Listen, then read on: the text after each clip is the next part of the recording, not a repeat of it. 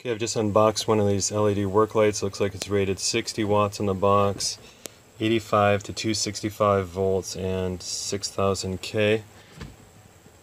Alright, got it hanging here, just plugged into a basic socket so I can test it out with some watts. So it has metal heat sinks here, which feel pretty cool. That's plastic in the center where the transformer is. And I plugged it into my watt meter. So here's my watts right now. Let's take a look. When I turn it on, it just takes a second to come on. And it's up to 46.3, 46.2. Says anything about the brightness. Definitely brighter than my other bulbs that I'm using in my garage to light stuff up.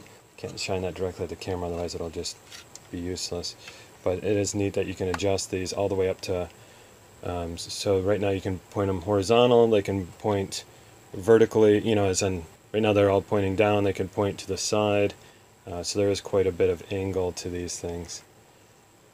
And they're super bright. There's a ton of LEDs. I'm going to click them off. Ton of LEDs in there. So yeah, that's going to be a neat garage light addition to my workshop. Here I'm here to show you about this light on Amazon. 3-sided LED light. It's pretty bright, so I'm going to show you a little bit comparison.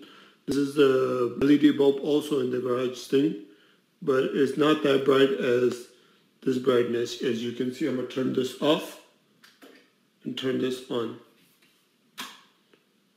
As you can see, this is super bright. I love it. It's been very great. Even at dark, even at daytime, you can see that it's bright in the garage also while the garage is open. So I like it. It's very nice.